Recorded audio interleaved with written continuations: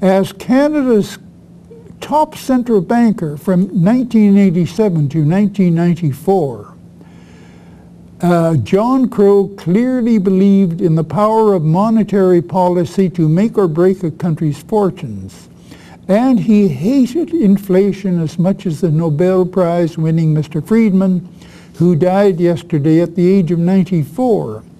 But even Mr. Crow found that real life can't always be forced perfectly into economic theory.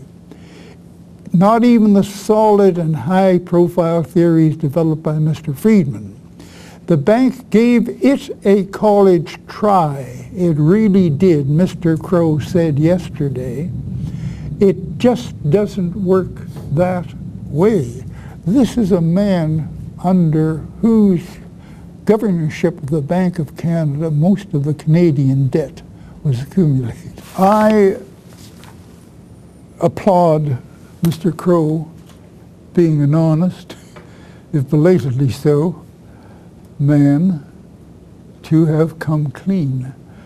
If you have John Crow saying it was all a mistake, and there's not even an editorial in the press, it tells you something very, very important. Newspaper men, as a guild, are a very, very brave fraternity.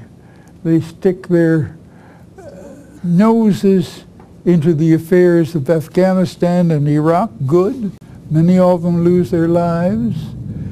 It is not in the nature of good reporters, and there are a lot of good reporters around, to let an item like this pass without commentary. Nevertheless, that is exactly what has happened. It tells you a lot about our democracy.